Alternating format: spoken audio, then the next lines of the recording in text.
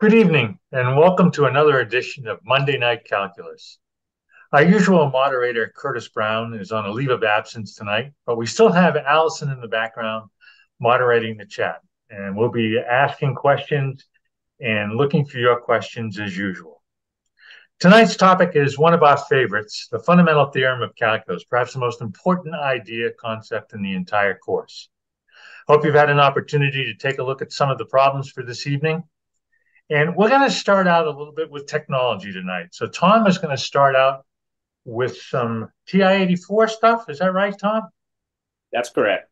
All right. Tom's going to start out with some introductory technology information, and then we'll come back and start to look at some of the problems. So Tom, all Okay. yours.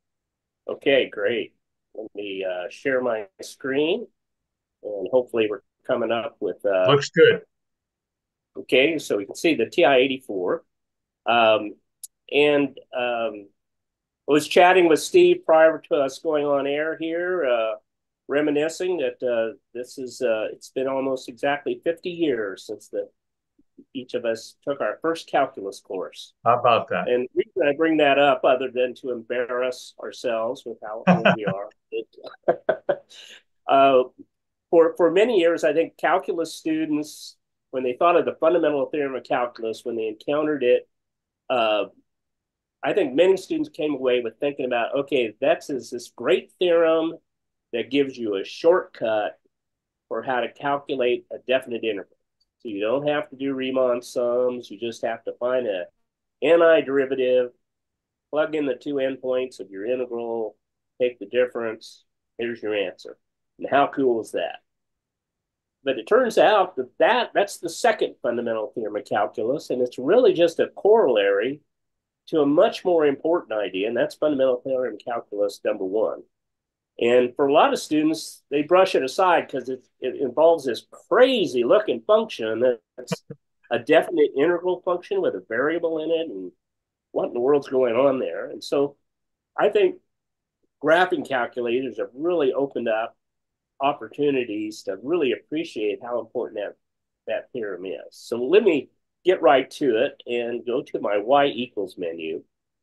And I know you can see kind of a complicated y6 down there. That's something we'll look at a little bit later. But I'm just going to put in a function, very simple one, into y1. It's going to be x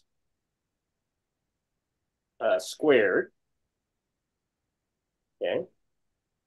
And I purposely picked a function that if I was to ask you to, okay, what would be an antiderivative of this function? What would be a function that would have this function as its derivative? And this is one you can kind of guess because it's so simple. You kind of just reverse engineer your derivatives rules, and you're thinking about, okay, it's 1/3 of x cubed. That's what that's going to work out to be an antiderivative. And then with some more thought, you might think, well, okay, that's 1/3 x cubed plus some constant. Okay, you could add on any constant and still have a function with the same derivative. What the fundamental theorem of calculus is for any function, as long as it's continuous, you can manufacture an antiderivative instantaneously. That's crazy because a continuous function could be really, really ugly looking. This one's pretty simple, but the technique's always going to be the same. Here's the recipe. So in Y2, I'm going to go to the map menu and pull down the fn int.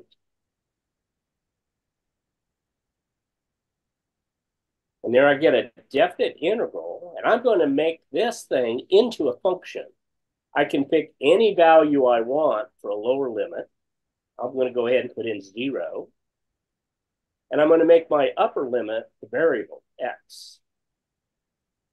And then for my integrand, I'm going to make y1 be the integrand, which happens to be x squared.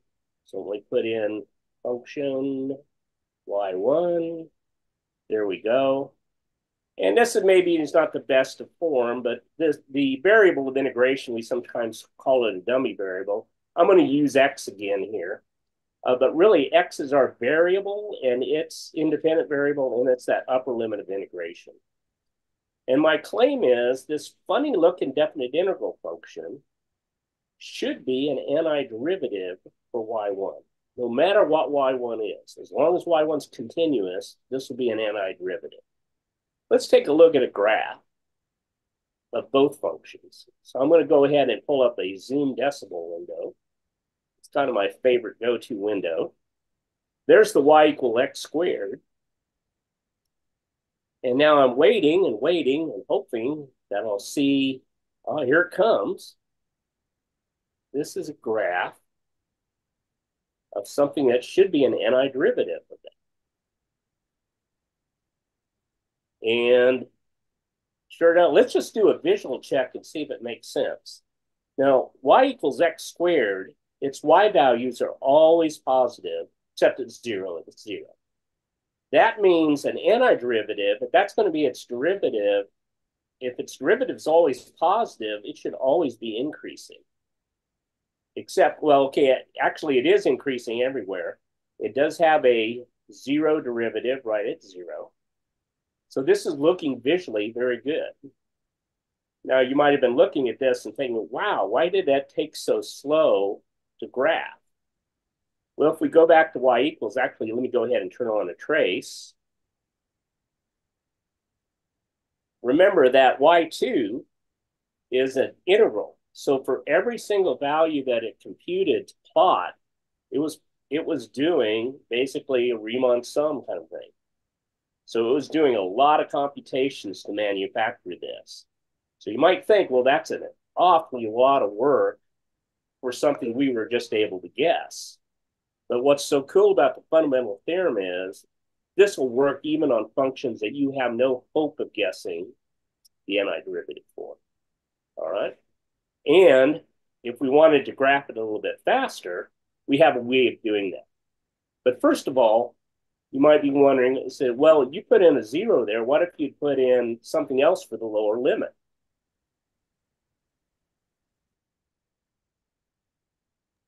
Excuse me, just coughed a little bit there. Okay. So let me show you a couple of things. I'm going to go back to y equals.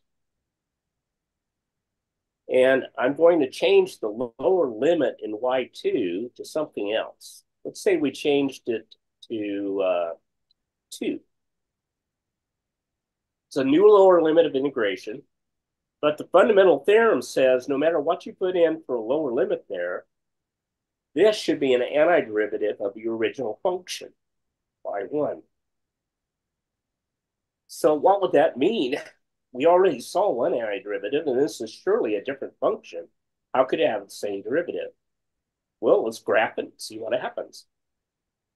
Okay, there's our y equal x squared again. And now we should get a new function, but it's supposed to have the same derivative. Should come on board here pretty soon. Here it comes.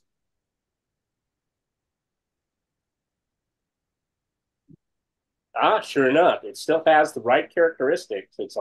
It's increasing, has a positive derivative everywhere. It has a 0 derivative right at x equals 0. And if you think about it, we can see that changing that lower limit of integration was the same as doing a vertical shift of the function. So it's really giving us a different arbitrary constant. Now I want to show a couple of things. This thing was graphing really slowly. So let me go back to y equals. And actually, I'm going to go to the mode and change from Math Plan Classic.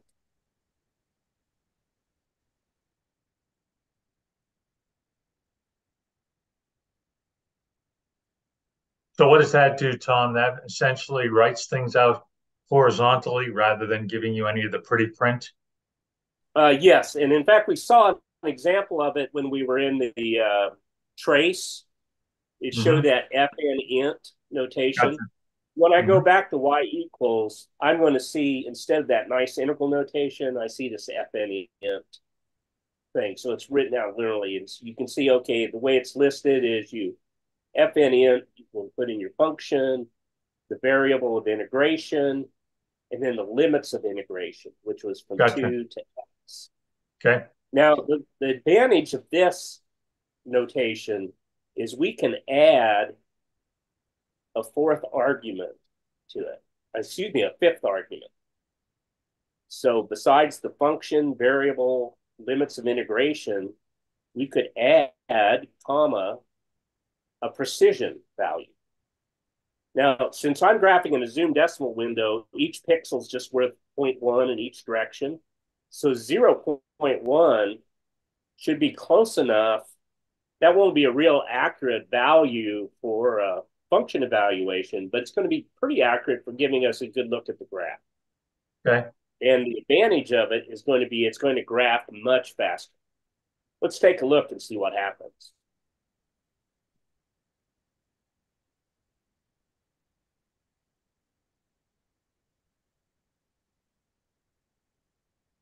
I'm wondering if I actually hit enter. Let's see. Did I? Oh, that's still. Oh, I'm not sure. That's interesting. I thought it would graph faster than that. So I want to check my y equals real fast here.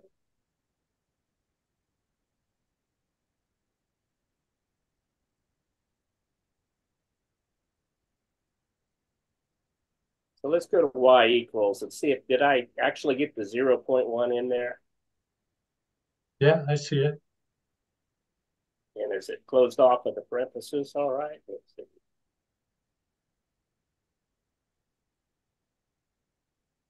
Okay. Well, yeah, I expected to actually to have graphed a little faster than that, but that's interesting. But let's see, just for let me try 0.2. Okay. Let's see if that graphs a little faster.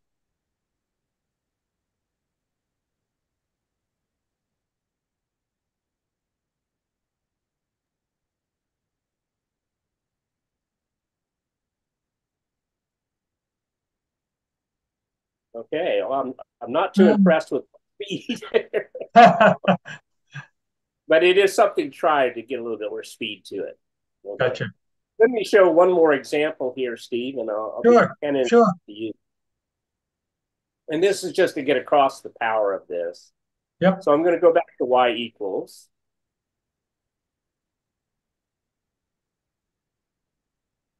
And let me replace y1 with another function.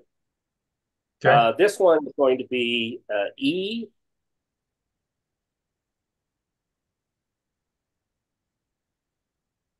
to the, actually, let me clear that out. Try that again. Okay, so take e to the quantity negative x squared. And you can see I'm still in that classic mode, so it's not writing it as a Yep, as an exponent. what it would Yep, look like. Okay. got it. And let me go ahead and change this to 0.1. And let me go ahead and show you what that looks like in classic mode. So I'm going to go to mode.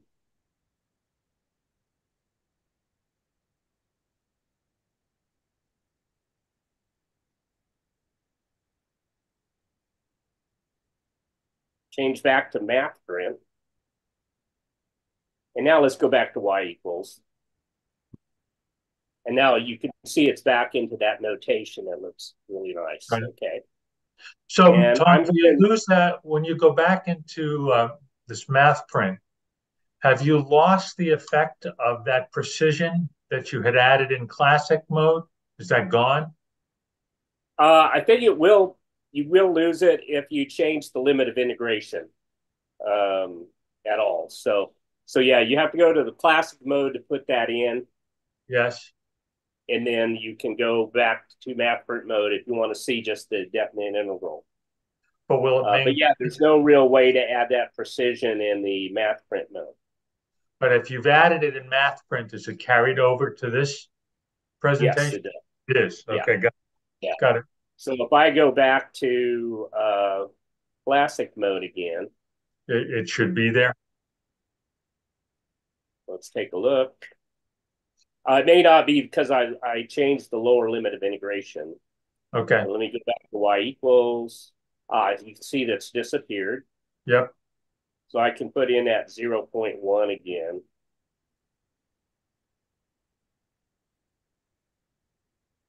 If I want a little bit faster graphing. Mm-hmm.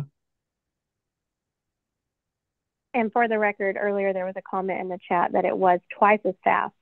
Tony timed it. Oh, that's pretty Oh, cool. people timed it. Okay. So thanks. I'm glad somebody was astute with the stopwatch. So here we're graphing. So this e to the negative x squared, this is an incredibly important function in mathematics. It underlies a good deal of probability theory. It's kind of the linchpin of the normal probability curve, modulo a little bit of a Some constants in there. constant. Yeah. Yeah. But we can see that it's a perfectly nice continuous function. It's just not one you're going to anti-differentiate by paper and pencil in any nice closed form. Substitution's not going to work. There's no method of anti-differentiation that's going to work on that. But we were able to plot an antiderivative with no problem at all. Let's see, does it make any sense? Well, over here, our function is really close to zero, our original. That means our antiderivative should be really flat. Where it climbs up to a value of 1, our antiderivative should have a slope of 1. And where this goes down to 0 again, our function should flatten out again. So it has exactly the characteristics we'd hope. And so here's a function we couldn't anti-differentiate with paper and pencil. We're able to graph its antiderivative really nicely. So, all right, so that's some nice things. I think this is just an incredible functionality. The ability to actually graph these definite interval functions. It really brings the fundamental theorem of calculus number 1 alive.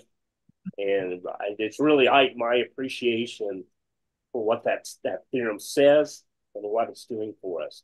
We can manufacture an antiderivative of any continuous function on demand with just the same formula works in general for all continuous functions.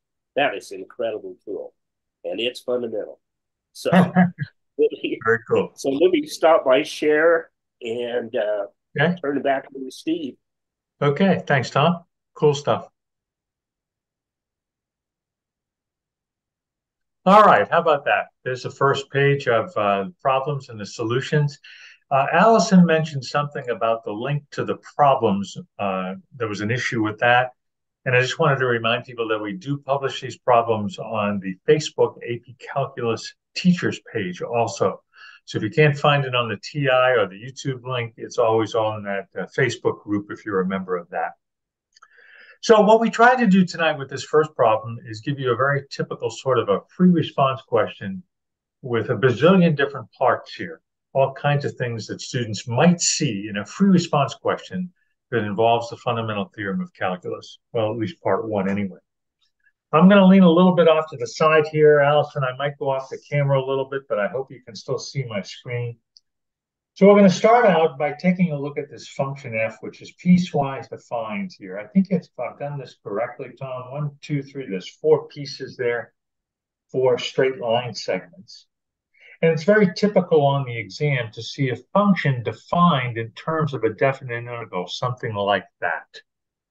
And we'll see as we progress through this problem, we'll see other functions involving g, where we might see a polynomial or a product or something else like that. So the very first thing I'd like to do here is to find the intervals on which g is increasing and find those intervals on which g is decreasing. So the very first thing I need to notice about this is I need to notice that g prime of x is equal to f of x. And the reason that I did that is because, well, if I want to know where g is increasing or decreasing, I'm going to scribble a little bit off to the side. I want to know where g prime of x is greater than 0, and I want to know where g prime of x is less than 0. Well, the fundamental theorem of calculus part 1 tells us that g prime is equal to f, given that g is defined like this.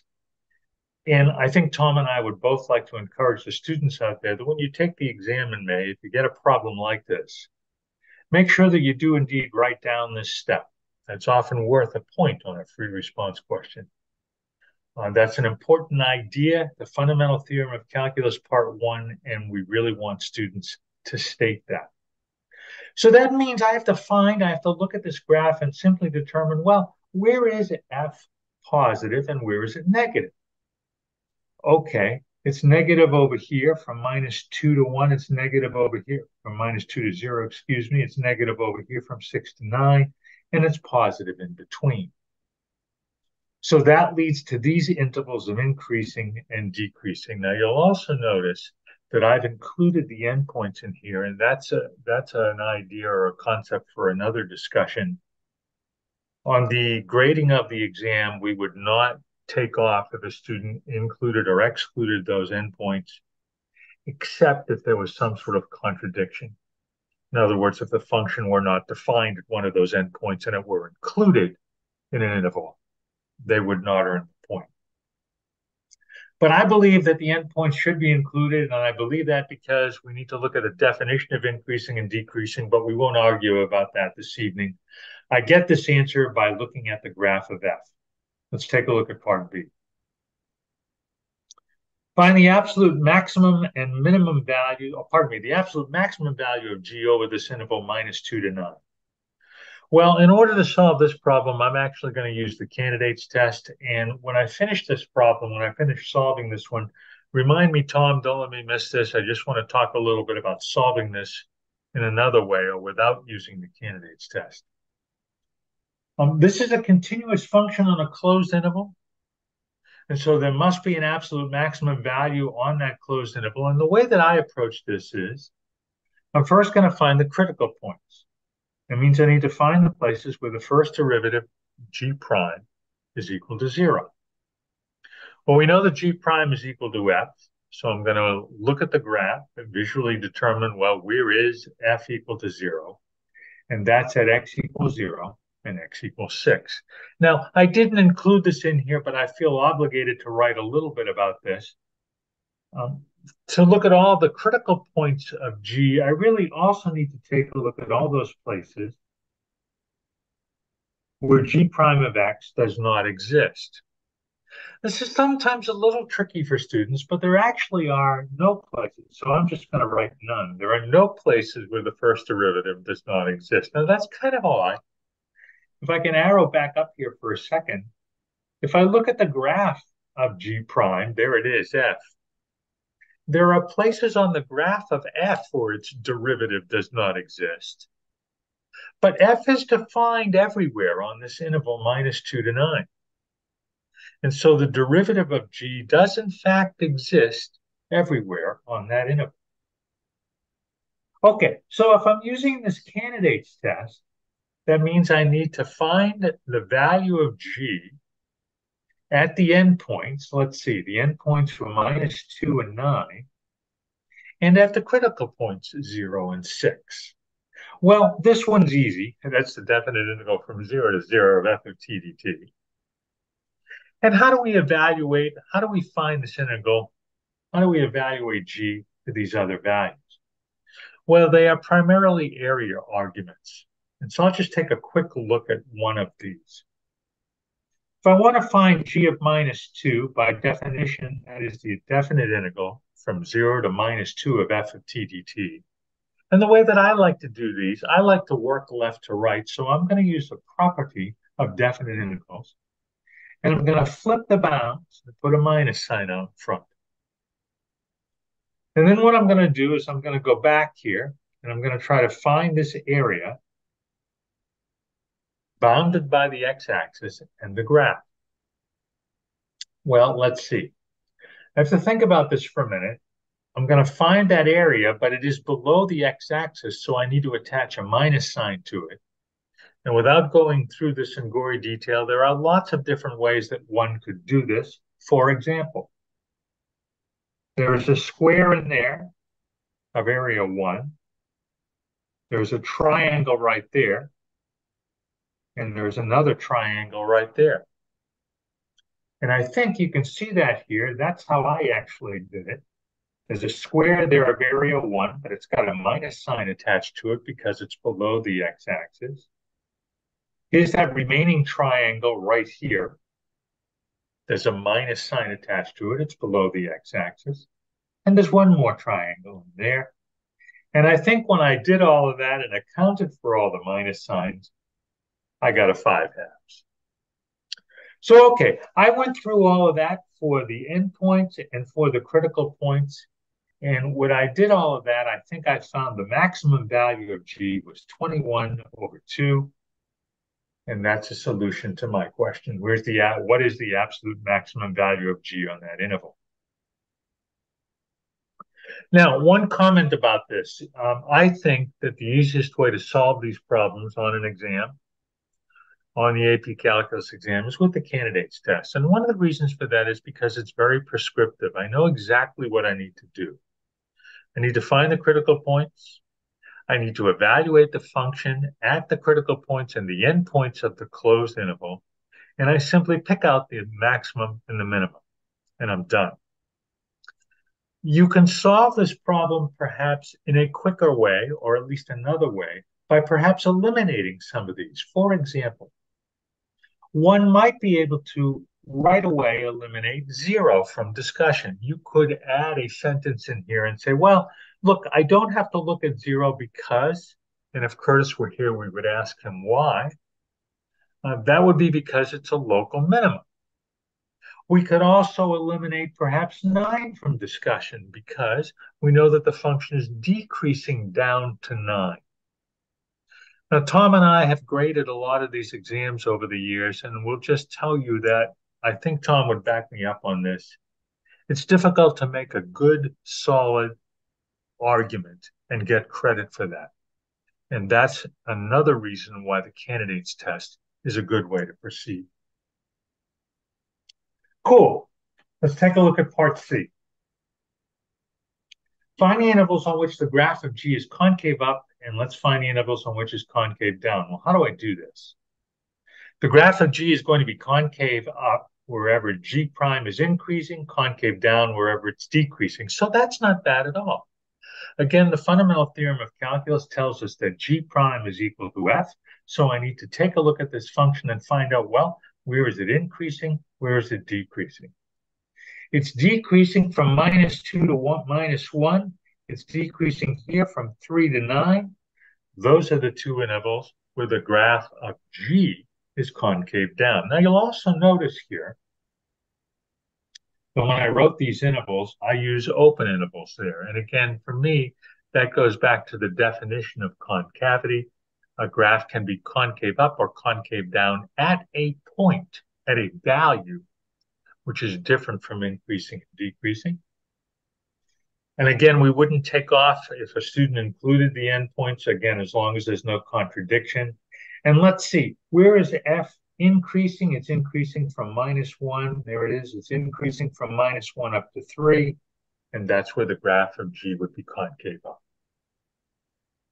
Cool. Usually a problem like that or a question like that on the exam. Let's take a look at part D. I'm not going to go through all of these calculations with you, but you might think about this. This would be a nice question for tomorrow morning at 8 o'clock. Let's evaluate G for all of these integer values, -2, -1, 0, all the way up to 9. And we would do this, of course, by making area arguments. Actually, I already did some of this, right? I did it for 0, I think, and -2, I think, was it 6 was another one, and 9, and you'd have to do the others. Again, making area arguments. And you can probably guess at why I want to do this. I'd like to eventually sketch or get a rough sketch of what the graph of G looks like. So let me put that together if I can in part E. What I'd like to do is to get a rough sketch of the graph of G, and I did that by taking a look at my ordered pairs from the previous part. And I put them all together, and I get this rough sketch of G. And I'm sorry I didn't label this, but this is the graph of G, and this is the graph of F. And you can probably guess at why I do this. In my opinion, this is a nice exercise to discover the fundamental theorem of calculus, to discover exactly what's going on, or this, as Tom calls it, this sort of visual check of what's going on, what's the relationship between G and F. And we see that wherever G is decreasing, F is negative. Wherever G is increasing, F is positive. And so that gives us some sort of visual clue, visual hint of this fundamental theorem of calculus that, you know what, maybe G and F are related by this notion of a derivative. I think that's kind of a neat idea, and that's something that we probably wouldn't have done 50 years ago in calculus class, but I think that's a cool idea. Can I jump in here, Steve, for just a Please. I just wanted to remark that actually sketching that graph that you have here is actually an incredibly powerful way to check your computations in a way. Okay. So, I mean, you actually computed a lot of different area things to get that big table of values. Well, let's say that for x equal 4, Steve had miscalculated and actually got something like 12 instead of, I don't know what you got actually, 8.5, something like that. So you got a point up there. Now, if Steve connected those dots up, he would have ended up with a maximum somewhere around 12. And it'd be around 4 would be the location of it. The thing is, that's not matching up with what the graph of F is telling him. The graph of F is telling him, well, look, there's a change in sign in my derivative at x equals 6. That's where it changes from positive. That's where the maximum has to be. So that would tell him that one of his calculations was off. So that graph, doing that reality check, is the graph of F really look like the derivative of this graph? Is a really nice way to check that. And it's a great exercise in its own right. Great. And finally, I just want to amplify, Steve said these are common problems on the AP exam. Man, are they. I would say in the last 20 years or so, there has been problems something like this on every single one of those years. It's a graphically presented. It's either presented as a fundamental theorem question, or they'll give you a graph and say, well, this is the derivative of another function. And then ask you questions about that function. So you have to figure out it's a fundamental theorem. But this is very popular on the exam. Yeah, correct me if I'm wrong, Tom, but often we see piecewise linear. I'm just going to scribble a little bit on this graph. Sometimes we get half circles in here or quarter circles. And recently we've even had, I think, piecewise defined functions where we've had some line segments and a part of a parabola are in there, if I remember. Or there'll be one piece that actually is defined by some formula, but most of the pieces are graphic. Yep. Oh, and by the way, that's going to mean that this will be almost always on the non-calculator part of the exam, as a really want to use the reason graphically. Cool. All right, let's see if we can take a look at part F here. Let's take a look at some other functions that involve this function g, which was defined to be the definite integral from 0 to x of f t dt. So here's an m, which is defined to be g of the square root of x, and I want to see if I can find m prime of 4. Okay, well, let's see. I got to go over here and remind myself, there's the definition of g. So if m is g of the square root of x, there's sort of a more detailed description of this definition of g. It's the definite integral from 0 to the square root of x of f of t dt. Well, all right. Let's suppose I want to find now m prime of x. Well, this is really the chain rule, and I might talk a little bit more about this later on symbolically. But in order to use this, in order to find the derivative here of m, we are using the chain rule. We take the derivative from the outside and work our way in. So what we really need to do is to evaluate f at this argument. So it's f of the square root of x times the derivative of the inner function, which in this case is that upper bound. So that's 1/2 x to the minus 1/2. And let's see, I think I did just a little bit of simplifying and wrote it like that. And now if I want to find m prime of 4, I was a little worried about doing this one because I wasn't sure this was going to work out nicely. But m prime of 4 is 1/2 f of the square root of 4 over the square root of 4. Well, let's see. Square root of 4 is 2, so f of 2, I've got to come along here. My graph has the grid lines in it. I think f of 2 is 5/2, and I did a little bit of simplification for 5/8. Now, there's another interesting question or two involving this function m, and we didn't ask it, but you might think about this. Allison, you might put this in the chat. Might think a little bit about what is the domain of this new function m? What's the domain of m?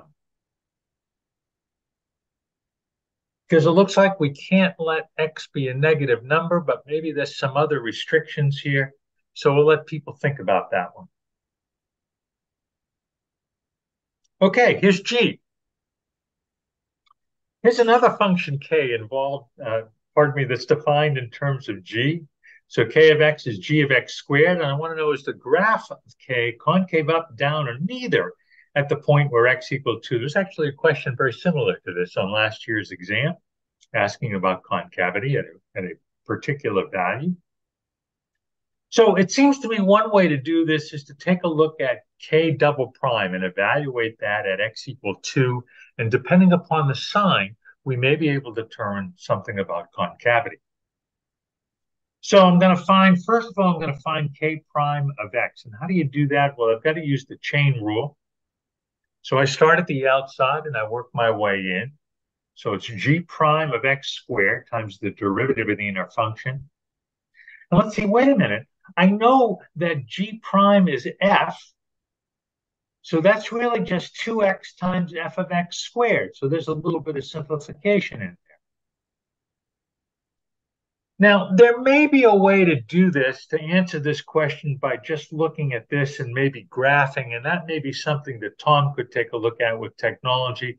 But I'm going to go further here and find the second derivative of k. And I guess there I've got to use the product rule and the chain rule. So let's see, this would be 2x times the derivative of f of x squared, that's f prime, derivative of the outermost function, times the derivative of the inner one, plus the derivative of the first function times f. And I think from there, all I did was let x be equal to 2. So when I did all that and a little bit of simplification, and oh, by the way, I've got to look at the graph to evaluate f of 4. And I've also got to look at the graph to evaluate f prime of 4. How would I do that? And again, if Curtis were here, we'd ask him. We'd have to take a look at the slope of the graph at 4. Remember that the graph of f was straight line segments, so we'd have to take a look at the slope there. And I think it turns out to be -1. I'm going to do all the simplification, and I got a -12. So that means that k double prime of 2 is less than 0. And that tells me that k is concave down at the point where x is equal to 2. I put another question in here, maybe something that you could think about. I kind of enjoy trying to do some of this with technology. I wonder if you could produce the graph, actually produce the graph of k. Given f, given the graph of f, I wonder if you would be able to do that. That's a nice question for some of your students tomorrow morning. And there's another part here. Holy Toledo. Let's take a look at H, and then I'll hand it over to you for a little bit more, Tom. This involves another function, J, defined in terms of G, which is defined in terms of F.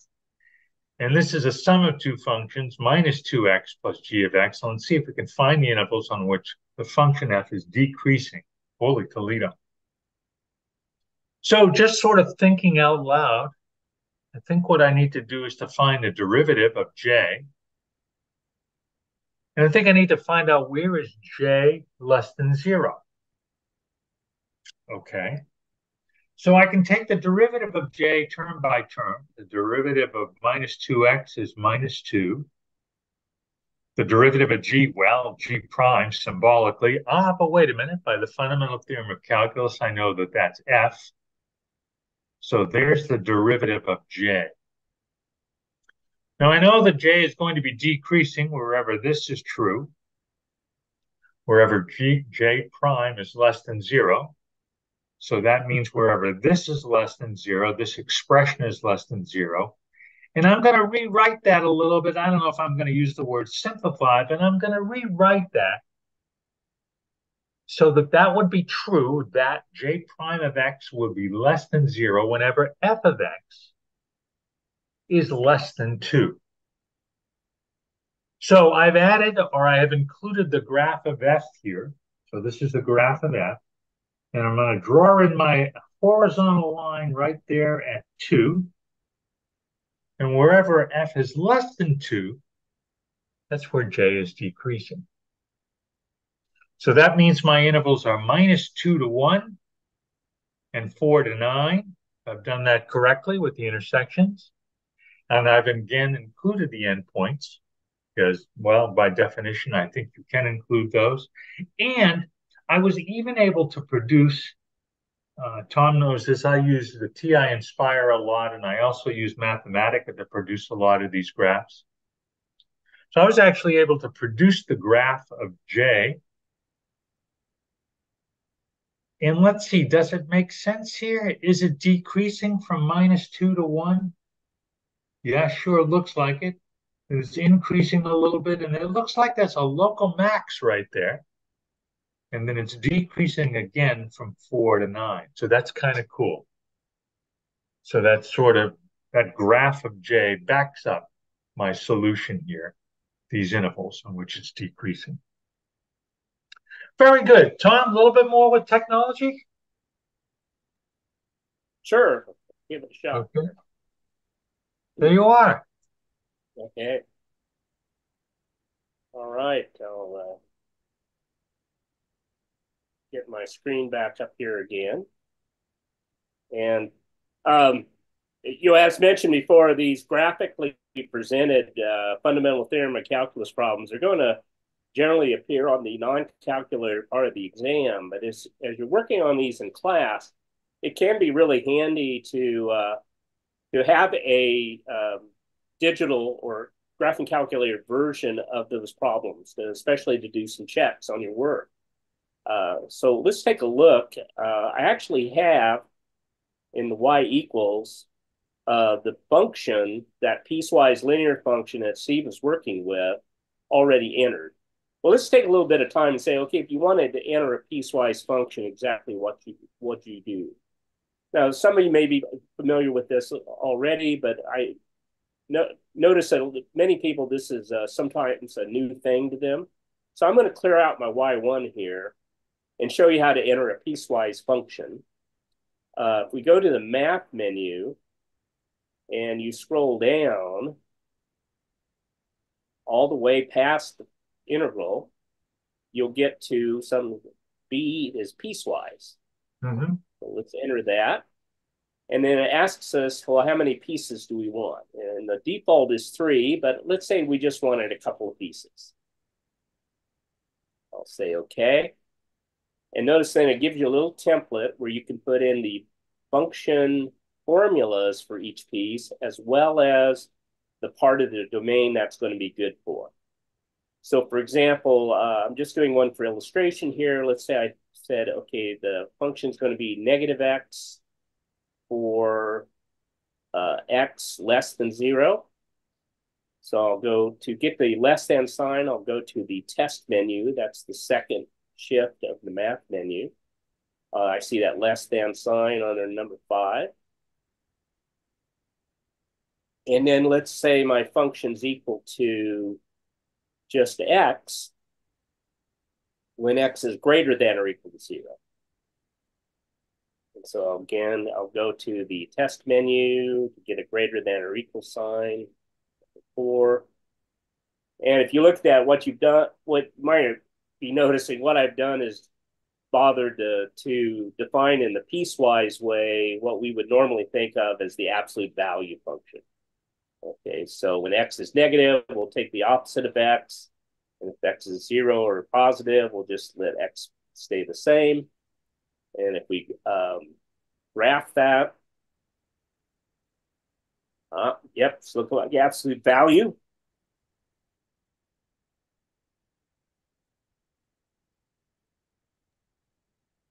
and it may take a little while to come up here, but I think I still have my Y2 activated. So it should be trying to plot an antiderivative of this. And sure enough, it is. Now, the antiderivative, this was defined for all values of x, so we should get a nice smooth curve. Oh, yeah, we are. And if we think about it, this function that we're looking at, it's actually, I think it's negative x squared over 2 for x less than 0 and positive x squared over 2 for x greater than or equal to 0. It looks kind of like a cubic, but it's Sure does. actually two pieces of quadratics glued together. Okay. All right, let me go back to the y equals again. Let's see, I think it's actually still plotted. So now let's see. Okay, let me just clear that out. And let me go down to y6.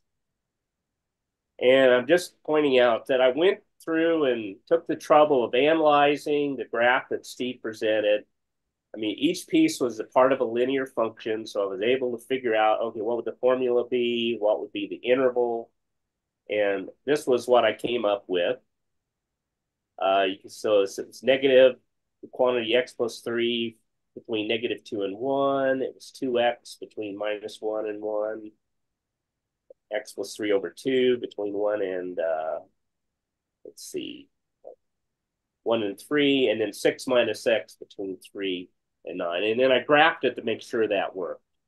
So let's just check and see if this actually works. I'm going to turn off Y2 right now.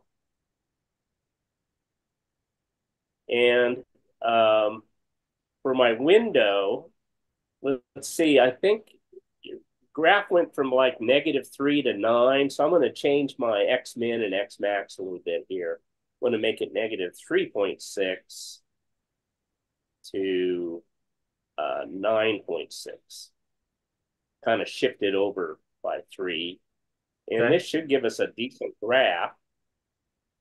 I don't know if it was You know what turned I on. think? I don't think I activated it, did I? Yeah. So I need to go down and turn that on. Did you catch something else, Steve, that I might have done? This I think I didn't think it was turned on. Okay, yeah, There there you we go. go. All right, that's looking pretty good, I think. It's Yep, looks looking just great. like a graph. Okay, so that's our graph. And the question is, so some strange piecewise linear graph like that, can you still do this fundamental theorem of calculus strategy that we used on the graphing calculator? The answer is yeah, it definitely will work. So I'm going to go back to y equals. Actually, I'll tell you what, let me go to the mode first and go to classic mode because I want to enter in that accuracy, get it to where we can speed it up a little bit. Okay. But for y2, instead of the integral of y1, let me do the integral of y6.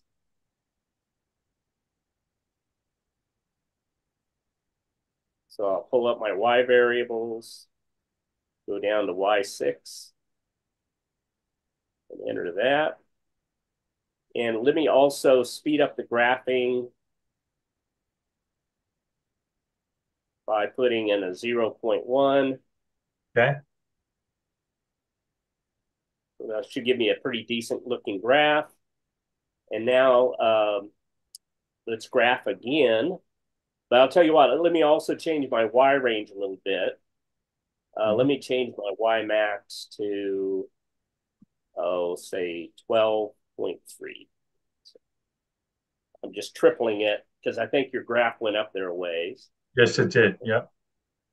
Now, when I graph this, because my y2 is the integral, you're going to see the antiderivative graph come up first, and then we'll see the original graph.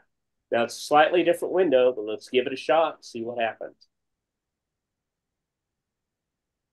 Okay, here comes the antiderivative graph. And by the way, I was saying this was kind of slow, but it was much faster than if I had left that Yeah. value off. So And there so we go. theoretically, this would look like my smooth curve.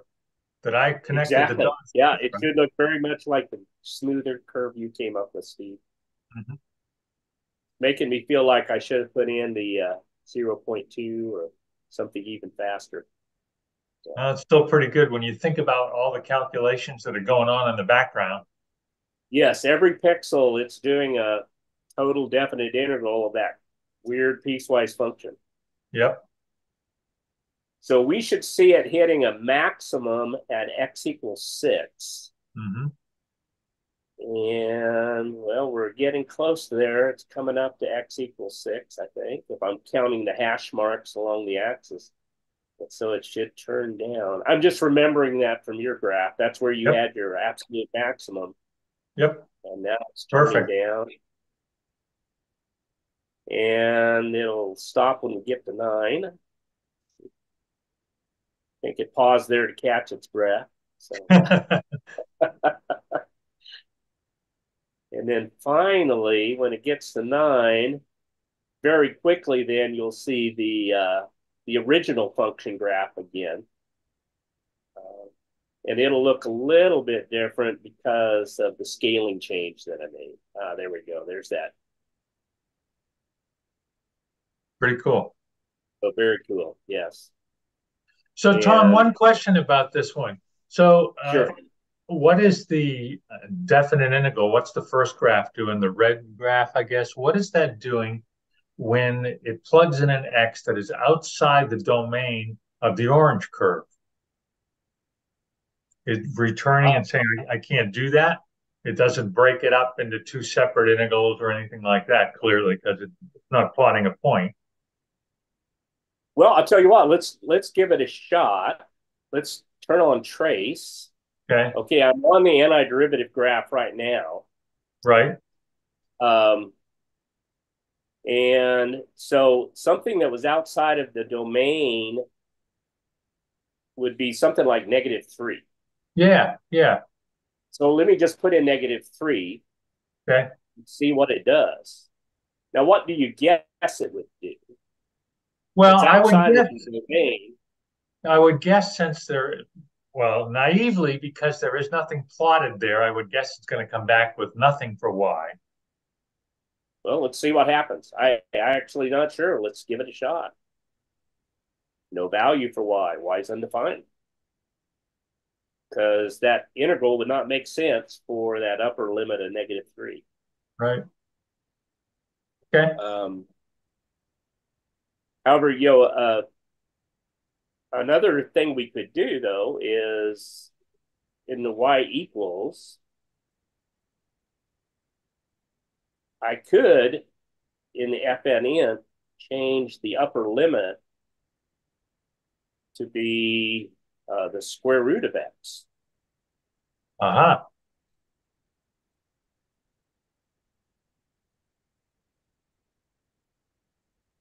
And I'm going to go ahead and really speed this graph up. I'm going to put in like a 0.5. Okay.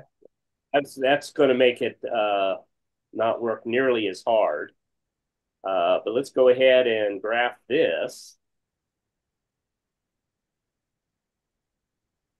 Oh, Now and no, notice where this graph is starting. yeah, we It's get nothing starting to at 0 because it doesn't make sense. If x is negative, square root of x won't make sense. So my domain starts at x equals 0. And I think you actually asked. I'm not sure. I think Allison said nobody answered that question. What's the domain? Let's see. Well, how big could x be for the square root of x to make sense as an upper limit on that definite integral? Hmm. Well, I'm thinking it could be. A little bit bigger than 9. Let's see. I think as long as the square root ended up being 9 or less, we'd be good. Yeah, So I think x could be as big as 81. I agree. Now this stopped graphing when it got to the edge of the screen, but Right. that's a graph of I think your function m. So, Yep. How about that? but one then could turn around and take derivatives of these definite integral functions, all kinds of stuff. It's really quite cool. So it's very powerful. But I think we're getting close to into time. So let me stop my share and turn it back to Okay. you to wind things up. Oops. Okay. I'll do one more problem, Allison, if it's okay with you, and we'll call it a night. I'm going to share my screen once more. And I just wanted to remind you of these types of functions, these types of problems. We often see these on the multiple choice portion of the exam. This is also an application of the fundamental theorem of calculus part one, but it's also an application of the chain rule. Here's kind of a quick way that I think about this. Here's what's really going on in the background, although I think when most of us solve these problems, we do them rather quickly without writing all of this out, and that's fine. So if we want the derivative of a function like f defined this way, where the upper bound is not a single variable, we have to think of that upper bound as a function, as an inner function. And so the derivative of this function f with respect to x is really the derivative of f with respect to u times du dx, where u is really equal to the square root of x here. And so when we do that, the derivative of f with respect to u, well, that's the fundamental theorem of calculus. This is the chain rule, and this is how it works out in this particular problem. It simplifies kind of neatly to this one. And so what we did in these problems, if I can just look at these kind of quickly, is we gave you several possibilities here. In this problem, the upper bound is a constant and the lower bound is a function. How do you handle that one? Using the chain rule, using the fundamental theorem of calculus, and using some properties of definite integrals. In this problem, we have a definite integral function, or a function defined as a definite integral, where both the upper and the lower bounds are functions of x. And again, wish Curtis were here. I wanted to ask him about this. You know, what most of us know, students, you know this too, that to solve this kind of a problem, to find the derivative, we're actually going to have to break this definite integral up into two parts. And often we say break it up at zero because, well, you know, that zero is usually an easy value for x. I didn't do that here. I broke it up at -1. And I'm just going to write off to the side y -1. And you might think about that. Why did he use -1? Why didn't he use zero? Why did he pick that value? It's kind of a complicated answer, but nevertheless a good problem. In three, we will post these answers, these solutions, or Curtis will post these sometime tomorrow. This is kind of a neat problem too, where g is defined again as a definite integral, but we want to find out where is g concave down and eventually sketch the graph of g. That's a nice problem, a little bit different. And in part four, we just had some examples of using the fundamental theorem of calculus, part two. As Tom talked about when we started the session this evening, that's the part that we all remember 50 years ago. Boy, it made finding these antiderivatives a little bit easier. We didn't have to go back to the definition and use a Riemann sum and take a limit. So we had a couple of those in here in A, B, C, and D. And I even had a calculator example. And there's even an overtime problem in here. Well, thank you very much for listening. We enjoy this fundamental theorem of calculus topic. That's one of our favorites. We do have some dates picked out for the spring and some tentative topics, which Curtis will be posting very soon. Allison, I think that does it. Thank you very much.